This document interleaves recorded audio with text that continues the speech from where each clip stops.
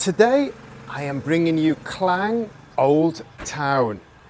Klang, it's about 40 plus kilometers west of KL, and it's kind of a bit of a forgotten town. It's not really on the tourist trail, and when you hit Google, it's not really there. But this is quite an amazing old town. It's completely unspoiled, untouristified, and it's still going like it was 50 or 100 years ago. And I'm up here to meet Kazuto to do something else. If you watch my main car channel, you will know Kazuto. Anyway, Kazuto is a local from here. I come up to shoot some stuff with him, and then I said, we need to check out the old town. I've looked on Google, there's not much there. Can you show me around? And now we're going to show you around, and you're going to be amazed because this is a place that no one comes to, but they should come to. So I'm going to spend a couple of hours on this video round the old town, looking at a few things, just to give you the vibe, just to give you the feel of what this place is like. And I think you're going to be quite surprised. And like all my videos, I'm trying to get away from the beaten trail. And this is another one that is not on the tourist trail. So stay with me for the next 10 or 15 minutes. Just look at the architecture on that building behind me. That is absolutely amazing. And I got a bit of a surprise here. We got some street art coming up. Take you around the side.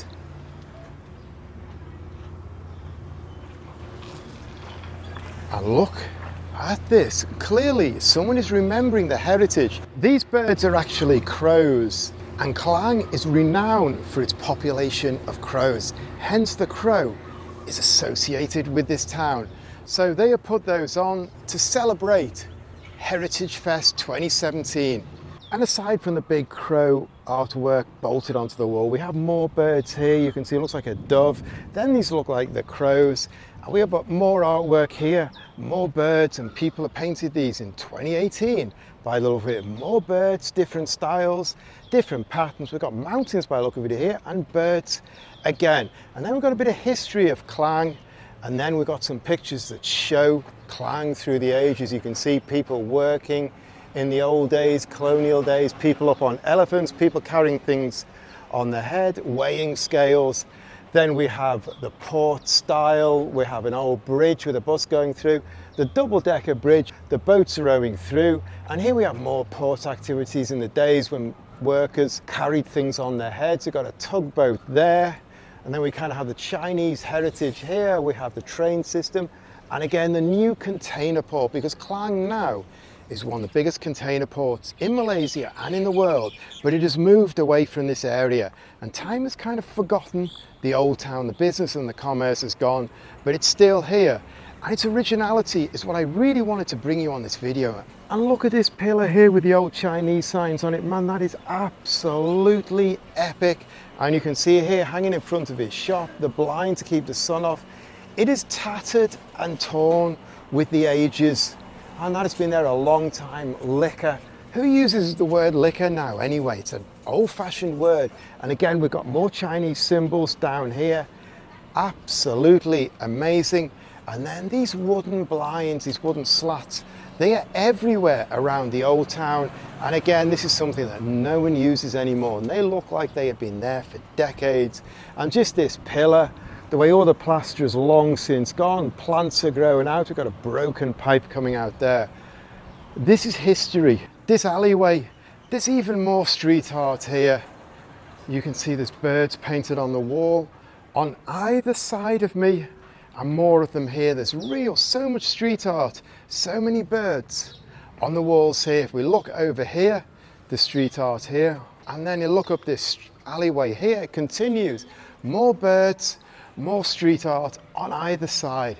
It's really amazing. Just find this area of the old town where there's so much going on. I really like this, the way the window frame's been painted and all these birds. We've got so many different styles of birds on the walls. So I was wondering what this was all about. But the lady here tells me there's actually a telephone booth here once. Someone with a bit of irony has actually painted a picture where these people are on the phone. So for years and years, people rang their loved ones or their relatives right here. And what the lady also tells me is this alleyway and the one I just walked through before with all the birds, they were actually open drains once, and you had to walk up small pathways on either side. You can see here by this faded facade and this really old style and these wicker blinds, this is a really old traditional gold shop, and you can see the old wooden style, and you can see it's kind of been built out with glass in recent days. Hello. And you can see all the gold here and the stools people sit around. Again, this is a step into the past. Old traditions and crafts that are dying out still exist in places like this. This guy is repairing shoes, and you can see all his thread and his soles and his brushes and his tools, and the thing looks like an anvil there. Right on the old main square, the biggest feature is this amazing colonial style building. So let's go in and take a look. This amazing building is actually a home now to royal ornaments, jewellery, that kind of thing. But it was actually built by the British in 1909 as an administrative headquarters in the area. Then in World War II, the Japanese took it over as their war headquarters. And then eventually it was turned into a museum. It is absolutely stunning out here. The architecture, the water features.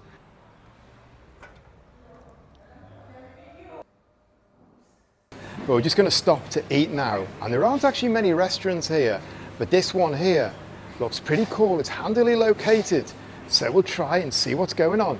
This food looks really nice. You can see a candle burning here, but I don't really know what all this food is. This is vada, this samosa, this curry puff, this sayur vegetarian kue, this sweet kesari, this bread, this is what inside chili, okay, this was mutton murtaba, this chicken murtaba, this biryani, this was chicken curry, this chicken kurma, this like fish curry, this mutton curry, this chicken warual, this kambing fruit. This is chicken masala. This beef curry. This chicken Manchurian. This sweet chicken. This ayam madu sweet chicken. This sardine. I've ordered roti. So drinks wise, I've ordered lychee because I am absolutely coffeeed out after the Rocket Fuel coffee before. But Kazuto here, he's Malaysian, he's no lightweight. The coffee still goes down at 5 o'clock. This frame shop has actually been here for about 40 years. This lady is the owner, and it was passed down from her father. And in fact, they have built their way through from the next road all the way through to here, and they are still making frames. Clearly, although time has kind of passed on from this place, there are still businesses here, and they still have customers who are still with them. I love all these old wooden blinds. They're on and off round shops all the way around here, and clearly they date back from a long time ago. Because this is very low and they have raised the floor over the years, some of these archways, I need to duck my head and make sure I don't whack it. There's even a hotel tucked away down a side street in the Old Town. This is the lottery shop. It's kind of like a bookmaker's style if you're in the West. You can see the counters here where you can buy tickets, and it's one of the few places that is actually busy. Next stop is a Hindu temple. That looks pretty impressive. So let's find out what's going on here. Now, Kuil, that means temple. Sri Nagara. Now I think I'm going to make a fool of myself here because I have no idea this name. Tendayuttapani. I probably got that completely wrong. My apologies to anyone for that. Anyway, this temple is the oldest and richest Hindu temple in Klang. So let's go and have a look inside. And the first thing I have got to say is wow. There's quite a few temples like this in Malaysia. It's actually quite small and it all looks locked up today. So I can't really show you a lot more. That's all the information I have. But that is definitely worth coming and taking a look at that. That is very impressive. Well, the first thing I was wrong about, when I said this looks quite small from the outside, looking through this gate, it looks really big inside and a lot going on. But today it is all locked up, nobody's about, so it's on to the next place. The big blue mosque behind me, that is mostly for Indian people. And I need Kazuto to just explain a little bit of what's going on with this. Okay, here, back in 100 over years ago, this town is a very so-called, it's a big town in Klang. This is the main place in Klang. So here we have it's a Muslim mosque, but cater mainly for the Indians. And because this area, back then, you got a lot of immigrants from India and also from China. They work just right behind there is a Klang River actually. That's where the port actually was back then. So we will go and have a look at the other side in a short while. So what's very interesting here is the confluence of religions within a couple of 100 meters. Behind me, we have the mosque. On the other side, we have the Hindu temple. And then we have one church there, and then in the corner, we actually have a Methodist school. So we've got all these religions coexisting within a couple of 100 meters of each other.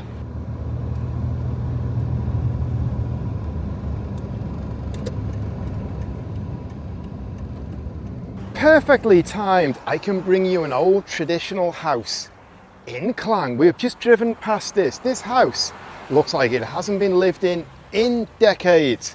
The base here, the stairs, stairwell are concrete, and then it's all wooden. And if we look up here, it's got this wooden porch, which is a really interesting addition because it's really high. It comes out very high, and you can see it's got brick and concrete pillars. Let's walk up here. The steps are quite small and narrow, and it's fairly steep coming up here, but it is locked. But we can see here, this has not been lived in for decades. But this is obviously what life was like, and once upon a time, I would say, a very rich man lived in this house. Right next door to this old house is another church. I am kind of quite surprised by how many churches that there are in Klang already. I would not have expected that. And then I just want to take you around the corner because there are more really old style buildings. And here we have another building right next door to that old house that nature is reclaiming. You can see there's trees and plants growing out of everywhere. And it looks like there's massive trees growing out of the roof of this. So let's cross over and have a look a bit closer up. If I can get across the road here and avoid the cars. This building looks really old and has not been lived in for decades. There are plants growing out here, if we can see in. That is really being claimed by nature. But you can see the wooden window frames. Some are there, some aren't. And look at that tree here. That has been around for a few decades uninterrupted. This one, the window frame is almost gone. And if we look around here, man, this building is really being reclaimed. It actually looks really cool. And again, there's nothing fenced off here. It's all wide open to the elements. But look at that, that looks absolutely spectacular. So now we're going to look at the double-decker bridge, one of the famous landmarks of Klang. But I've just jumped out to the car 100 meters short because this old warehouse looks absolutely epic. And we're right in the old Klang port area. This was a port. And this warehouse, years and years ago, they'd have unloaded things off the river, stored them in here, and then they'd have put them into trucks or lorries or horses and carts or whatever it was in those days. And this warehouse, the roof is gone. The plants are invading it again. And it is like time has stopped still. Again, look at this amazing old house shop front. Now it's a motorcycle garage, but look at all that wood and that tin roof going back decades. But now, or maybe it's been for a long time, this is a motorcycle repair garage. The owners tell me this garage has been here for 30 years. In fact, the owner is right here. I said I can climb up the stairs and take a look upstairs. And it's all quiet around here and it really looks like time has moved on. But these people are still here, still repairing motorbikes. And these steps are really steep. I've noticed this now in Klang. All the stairwells are very steep.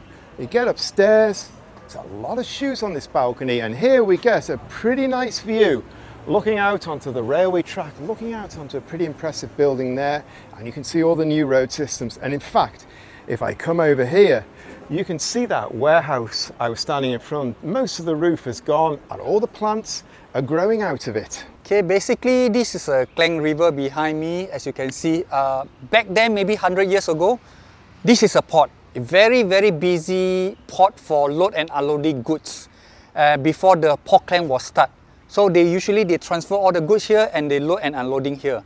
And then this is the most popular area back then in the 100 years old.